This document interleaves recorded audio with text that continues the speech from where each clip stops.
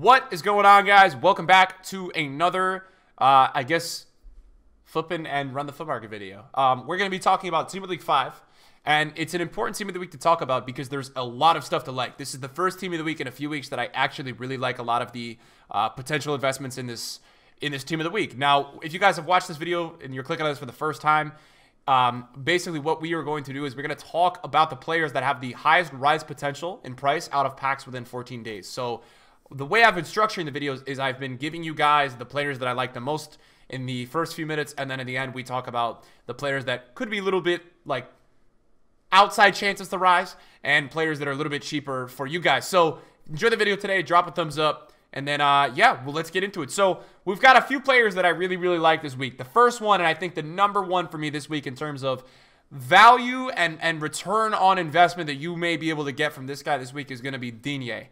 Now, Digne right now is about 60,000 coins. And if you guys haven't been keeping up with Team of the Week trends and things like that, Team of the Week has been cheapest on Saturdays for most weeks. It's been the buy day on Saturdays. But the risk of buying Team of the Week on Saturdays is that you have to avoid the pack supply on Mondays and Tuesdays, which is something that is not that easy to do. It's not an easy thing to do when EA has given us these crazy marquee matchups. Not necessarily marquee matchups, but marquee moments. Just random SBCs on Monday and Tuesday. They give a lot of pack supply and supply the Team of the Week. So Saturdays have been a really good look to pick up and purchase a lot of Team of the Week cards. So Digne, why do I like him so much? Well, he's an EPL left back, and that position is always a problem within the EPL. Right now you have Andy Robertson. So this guy definitely has a really nice looking card. And I think another thing to point out is that he's French. Now, Nick, does it hurt his investment value because there's a lot of other French fullbacks? It does. I think the price that I would be looking for him for is like mid-40s. Mid-40s to low 50s. That would be excellent. We got to see where he lies this weekend. But that's, I think, what I'm assuming that is going to be really good for him. He's got 80 pace, 80 dribbling, 83 defending, 78 physical, 82 passing, and 71 shooting. So all around, he does have some pretty nice statistics, you know, to look at initially. So I think you have to like some of those statistics. And then, you know what? I think the cool part about this card is not only is he good with that, but he's got 94 jumping with 87 stamina. So a lot to like on this card, and another EPL left back that you can hybrid, which is really nice as well because he's French. He's easy to hybrid. The next guy that I really like is Wijnaldum, and I did a player review of this card already, and he's fantastic. He is so good. You guys got to try to get your hands on this card. If you did not have the luxury of getting him in your Reds, he is so freaking good. 86 rated. He's got 79 pace, 86 dribbling, 76 shooting, 79 defending, 80 passing, and 80 physical. He's got a 3-star weak foot with 4-star skills, high work rates, which means this guy with high is going to do really well down and up the pitch. I love him, man. I think he's really solid. And then you look into the in-games, he can finish. He's got the dribbling stats. He's got the defending stats, the physical stats. Wijnaldum's 190K, and I don't see this guy being much lower than 160, 170. He is just that good in this game. Now, this is a little bit more of a higher tier, you know, budget for investors, but is it still something that you guys can incorporate into your investing portfolio upcoming for FIFA? Yes, 100% it is. So I like Wijnaldum a lot. I think the next guy that we got to talk about, and I know this is an interesting one, but I do really like Schmeichel. I really like Schmeichel this week. I know it's random, and he's 22,000 coins right now, but he's an EPL informed goalkeeper that I do think people will slowly go for. He's going to be really cheap. He's going to be an inform option. And he's got 90 reflexes with 81 positioning, 84 diving. It's not a bad card. Now, he's 20K right now, and if there's a chance that this guy drops to 17, 16K, that's just the screaming buy, in my opinion. Leicester's playing good right now in the league, which is also going to really help his value. But if he does end up dropping down to that price, this is a fantastic purchase as an investment in my eyes. I see this one as a really safe one as well. This reminds me of, I think it was last week, Daily Blind. Very similar in terms of like the value with these two guys. I think both potentially players like Daily Blind I still think is going to rise. But this guy, I mean, this guy's in the Premier League, so you can't really ask for that much more with that card. Another one that's interesting is Gundogan. I think Gundogan fits the meta for this year. Not 100%, but more than he ever has. The combination of dribbling and passing, I think, is being super respected in FUT this year. He's got 4-star, and he's 46K. So a player that is linking a ton of players in this game. Sterling, you know, maybe Sane, whoever it may be. Gundogan is a very versatile player in people's squads this year, I think. He right now is 46K, as I mentioned. I think this guy could drop to the mid-30s. If he hits mid-30s, high 30s, that's going to be the buy. I think he's not going to get really to there. He'll only get there for a few hours, and I don't know when that's going to be. You're going to have to look for that pack supply.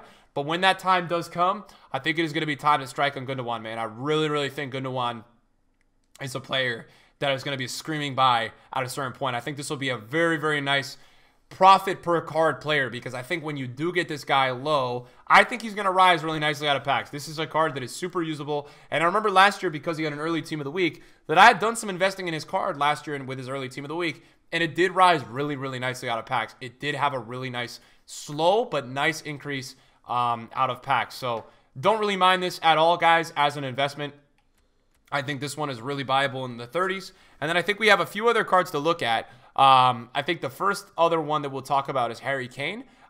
Cherry Chef we'll talk about in a second. But Harry Kane, you know, I haven't seen much gold movement with this gold card. Like, there's not been much movement with this gold card at all. But I think too cheap is too cheap for Harry Kane, right? And this card has 92 shooting in October of FIFA 20. So that's a thing within itself that you have to look at. 92 shooting is literally crazy. So Harry Kane may, in fact, be a really, really good pickup, guys. We'll have to see where he goes down to. He's 140K at the moment. I would love if we could get him closer to 100. 90K, I think 90 to 110 would be the window that I would be looking for Harry Kane. But, yeah, man, he's got 95 finishing, which is just mental in this game. 95 finishing with 92 composure and 94 attack positioning. So you have some really good stats to like there with Harry Kane.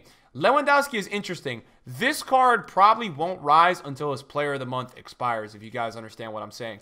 He's got 4-star, 4-star, so Lewa's a really good card in this Team of the Week. But I don't think this card will really rise until his Player of the Month expires. So keep that in mind, and it's probably why I'm not crazy about him. All right, another one that's interesting is Pjanic at 33K. His card is not very good. He's only got 58 finishing. I think what you have to consider here is that he links a lot of players, and that's always really important. That's why I'm very, very large on Gundogan, right? Links a lot of players in squads. So that's something that is really important. So we'll move on to a few more of our sleeper picks this week. Marcos Acuna is another one of them. 3-star weak foot, 4-star skills, but he's high work rates, and as a center mid, this guy off the bench is crazy. He's also not bad as a left back because he's high. He's in the Liga NOS, I don't know exactly how you pronounce it. I think it's just, I'm just going to go with Liga NOS. But 93 stamina, 81 interceptions, 83 agility, 87 balance, 85 stand tackling, 85 ball control. He's got 82 acceleration, and then he's got 88 composure. And the 4-star skills is something you really have to like. I've already played against this guy in draft, and he was really solid. I did not get the chance to use him, but I played against him, and he was really, really solid. So 13K right now, I mean, that's telling you that at a certain point this week, you might be able to get this guy for 10K, which is really, really good value. It's going to be interesting to see if the market wants to pay more than 15K for him, or if he's a card that's always going to chill around that 15K mark. Inform Navas is also a really safe pickup. He kind of reminds me of Verratti last week, where Verratti was like a card that was really cheap all week and just is now rising a little bit out of packs. Navas should do the same thing.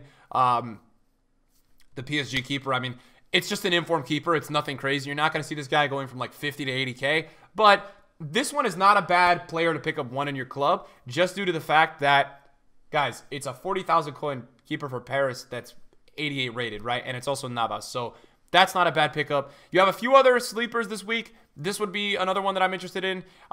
He is playing in the Serie A, and he has a pretty decent card. He's 4-star, 4-star with high work rates, which is very ideal. He's, I think he's 13K. He's 13.5K. Again, this would be a player that I would like to pick up when he gets discard. The only downside with this card is his dribbling is a little bit weak. 65 agility and 67 balance. It's just kind of not really what you want to see with dribbling on a card, so there could be some better options there. And then, yeah, I mean, you have Shane Duffy, which is a discard Premier League inform. And then if you look at the bench, McKinney's interesting. McKinney is discard on the game. He's 11.5K. He's a Bundesliga center mid that's not got a terrible card. Again, probably a 10 to 15K riser.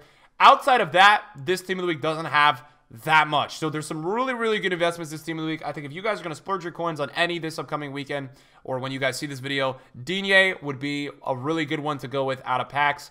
Wijnaldum would be a really good one if you had a few extra coins. And then I think for the guys that are on the medium range of coins, your recommendation for me has to be Digne, Kane, Schmeichel, and Gundogan. I think those guys are guys that you can see a really nice rise within 7 to 14 days out of packs. Now, give it time, guys, because you do have to understand with Team of the Week investing, if there are a lot of investors, there are a lot of people that are buying these cards, are trying to invest. And what has actually happened as an example of that today was this Bergwijn card. A lot of people were really set on investing in this card, and they went crazy.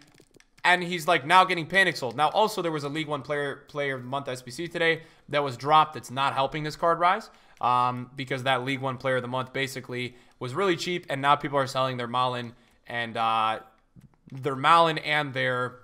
Burzwin. So just keep in mind, guys, try to stay away from overinvestment. And a lot of times with Team of the Week investing, if you guys do end up getting the cards that are cheapest, you can even flip it when they start to rise. You don't have to wait till they go out of packs. So it's not a bad option. A lot of good discard inform stocks this week, like Cherry Chef as well. Don't mind you guys getting one of those. Thank you guys for watching. That's my take on this Team of the Week. Hopefully you guys enjoyed it, and we'll see you guys in another video soon. Peace out.